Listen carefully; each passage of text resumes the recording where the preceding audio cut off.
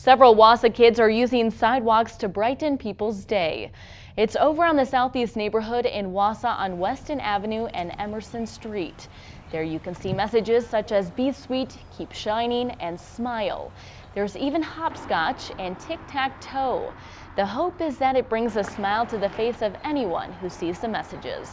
Since we can't go out and do very much right now, we thought we'd bring some joy to the neighborhood and kind of imitate the smart track that they have at John Marshall School. And Courtney Terlecki and I even got to get on the fun ourselves, writing messages and drawing pictures as well.